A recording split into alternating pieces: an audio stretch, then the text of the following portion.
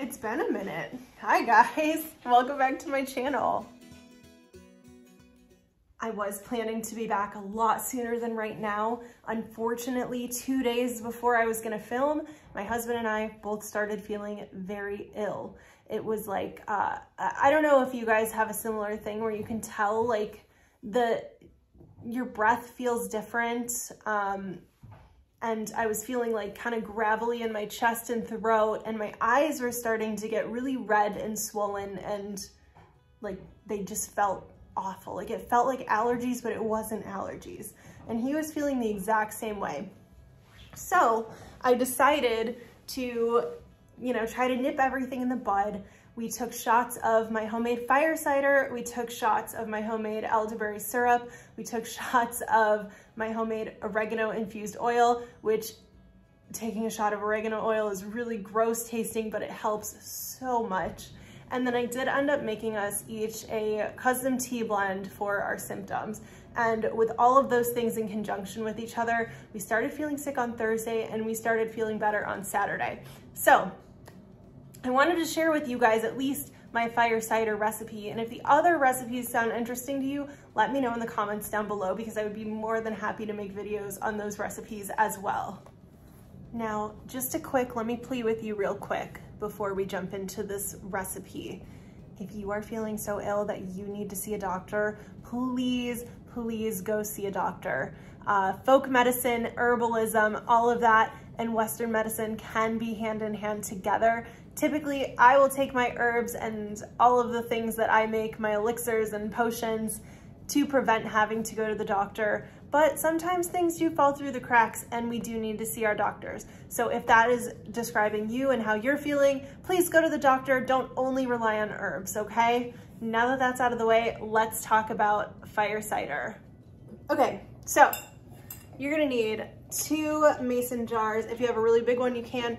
We're going with granny measurements. I am not using cups, I'm not using tablespoons, teaspoons, ounces, none of that. I am just going with my heart, and we're using what we have in the kitchen. So if your fire cider recipe ends up looking a little bit different from mine, that is a-okay. The main ingredients that you're gonna need though, at the very least, you're gonna need organic apple cider vinegar with the mother. With the mother is very important. Honestly though, I don't think I've ever seen it without the mother. So just make sure it says with the mother. It'll say it at the bottom. I started doing the Aldi kind because I've heard a lot of negative things about Bragg's now that Katy Perry and Orlando Bloom own it. Who knew? Anyways, this is very, very important. Apple cider vinegar with the mother is the most important ingredient. It's me in the future. I completely forgot to add red onion to my recipe, as you'll see later on in the video. So let me just insert that right here. So if you're watching this, about to make it with me, add red onion. Don't be like me, add red onion. The next thing we're gonna use, oranges. We are going to use ginger and garlic. We're gonna use lemon, lime. We're going to use jalapeno. And a new ingredient for this recipe, I did not put it in any of my other ones, but I'm excited to try it since I have them on hand and they are chock full of antioxidants and great things, are cranberries. We're gonna put some cranberries in there. Now, the next thing, I'm gonna put some crushed red pepper. We want this to be hot fire cider. I'm also going to put in some ground turmeric. Be careful because this will stain your countertops. It's probably better if you have the root, but I don't. We're using what we have. So I'm using ground turmeric. I'm gonna throw some Celtic sea salt in there for the minerals. Organic rosemary. I do have some from my garden, which I could throw in there, but I kind of wanna save that for some other stuff. The next herbs, I'm gonna do marshmallow root because that helps with sore throats. I'm going to do burdock root because that helps with blood circulation, really get your blood pumping. I'm gonna do some olive leaf because that really helps boost your immune system. It's an antioxidant and it's anti-inflammatory. And then I'm gonna use nettle because nettle is like if I would tell you to get one herb and one herb only, it would be nettle. This is like my cure-all personally. So that is everything that I'm gonna be using for the fire cider. As far as measurements go, for one jar, I'm gonna do like 1 to 2 oranges, 1 full lemon, 1 full lime, probably half of the garlic, 1 full jalapeno, and then a ton of the ginger. And again, we're measuring everything with our hearts, not with our measuring cups or anything. So I'm gonna go ahead and I will insert the footage of me chopping everything up and assembling these fire cider jars for you. Something to note, when I fill these two both up, after I strain them, I end up just getting one bottle like this. Now, you'll see that there's some like kind of silt at the bottom. That's totally normal. That's just the herbs and garlic and all that fun stuff that settles at the bottom. So before you take your fire cider shots, just shake it up so you're getting all of that good stuff dispersed throughout the entire elixir. Fire cider has been used for hundreds of years, so it's a little hard for me to pin down its exact origins. However, I can tell you it was made popular by the wildly talented herbalist Rosemary in the 70s, with the idea that food and medicine are synonymous. So not only are the ingredients that we're adding to our fire cider alone incredible for immunity, but adding the fermentation element introduces amazing benefits in the form of helpful and good bacteria as well as living enzymes. So what we do once we add our apple cider vinegar over the top of our concoction here, we let it sit in a cool and dark place for 4 to 6 weeks so that it can ferment.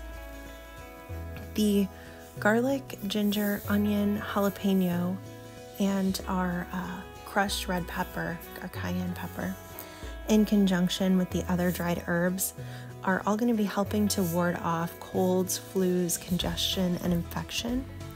We're adding cranberries in for antioxidants, and the citrus, all of the citrus, the orange, the lemon, the lime, we're adding that in for its vitamin C benefits. And let me just add in right here, I'm not a doctor.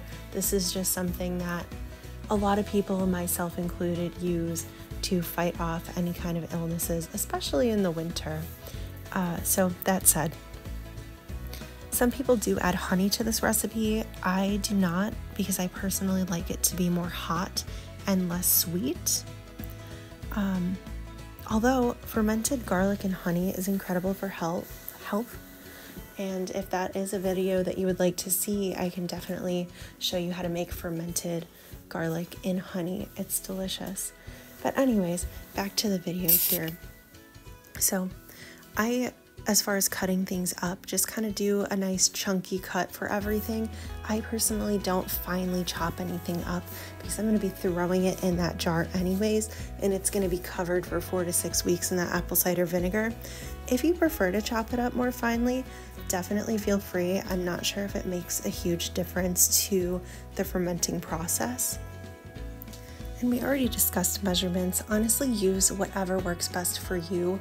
There are recipes online that have specific measurements for everything, but I just, as far as this kind of medicine making goes, I just kind of like to throw everything in and get all the good benefits that it has to offer without worrying too much if I'm using exact, precise measurements.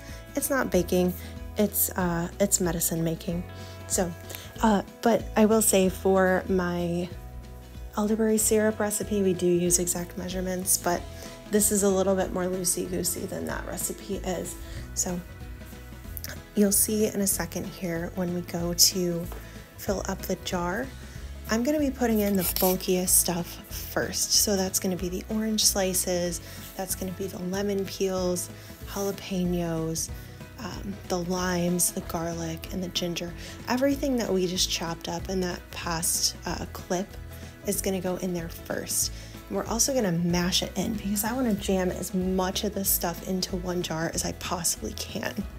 Like I said earlier, the cranberries are a newer ingredient to me, so I'm not really sure how they're going to break down within the fermentation process. So I am going to try to like mash them up just a little bit as I'm mashing down the ingredients to fit everything in. And then I will go ahead and add in all of my dry herbs over the top of everything. So there it is. I got my nettle there in a spoon, and I'm just doing a couple scoops of that over the top. I believe next is our burdock root, and I'm just doing one small scoop of that because that is some powerful stuff. I'm going to be adding olive leaf in over the top as well. I think it's 2 or 3 scoops. And I think next is the turmeric. Not the turmeric, the marshmallow root. Turmeric, I believe, is next, and then we'll top it off with our salt. And the reason that I'm adding, oh, crushed red pepper too. The reason that I'm adding the dry ingredients, all of the herbs and things to the top of it is because I've added them to the bottom before, and I feel like that took up some prime real estate that could have been given to orange slices, jalapeños, all of our ingredients that we chop up. When I add them to the top of the fire cider and then I pour the apple cider vinegar over the top, it kind of pushes the herbs into the crevices of our bigger ingredients rather than taking up a huge chunk of space just sitting at the bottom of our concoction.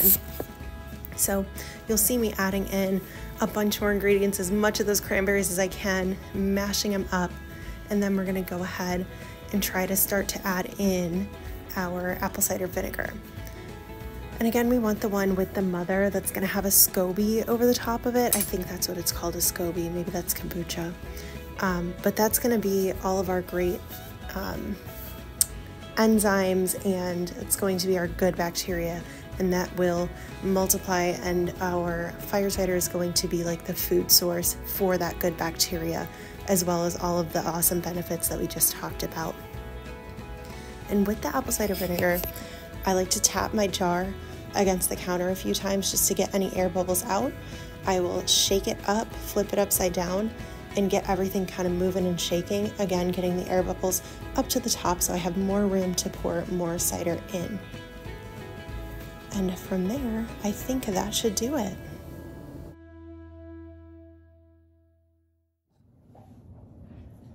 I made a whoopsie with that batch specifically, and I realized that I completely forgot an entire ingredient.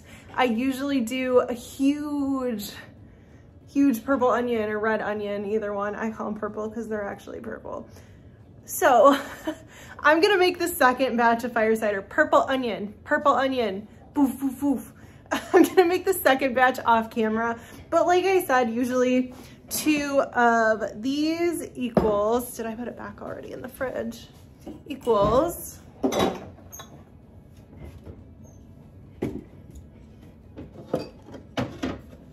one of these. So I'm gonna put probably 2 red onions in the next one because it'll all mix together in the end anyways. Oh my gosh, I'm so embarrassed that I forgot an entire ingredient. Don't judge me, I remembered in the 11th hour.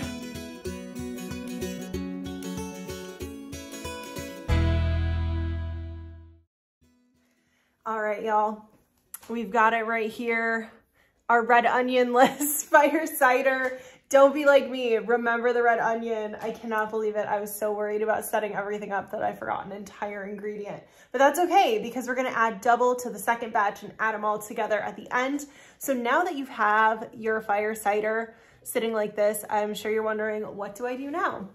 You stick it in a cabinet for 4 to 6 weeks. So sometimes I always just put it in my calendar on my phone, but when I make other things, I'll write on the lid when I put it in the cabinet. And you can also actually put the date that you're supposed to take it out too. But I'll put it in the cabinet, I'll go and shake it once to twice a day.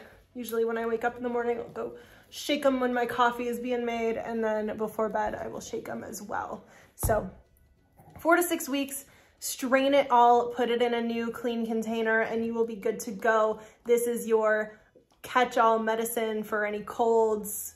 I don't know about the flu, but colds and any kind of like respiratory ailments. Anytime you're not feeling 100%, this is what I reach for. So I hope you enjoy the fire cider recipe. It will be spicy. It's not going to be the best tasting. Honestly, you could use it as like a marinade or a salad dressing too. That would be good. But anyways, we have our fire cider. We've made it, and I'll see you guys in the next video. Thanks. Bye.